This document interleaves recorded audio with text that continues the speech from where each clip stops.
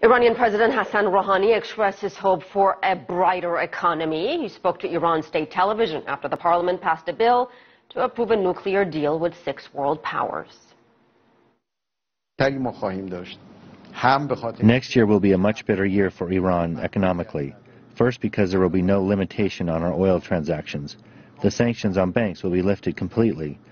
We have already seen a rush of foreign investors who made their way to our country. The bill was passed with 161 votes in favor, 59 against, and 13 abstentions. It has to be ratified by the Guardian Council, a group of senior clerics, before it's officially signed into law.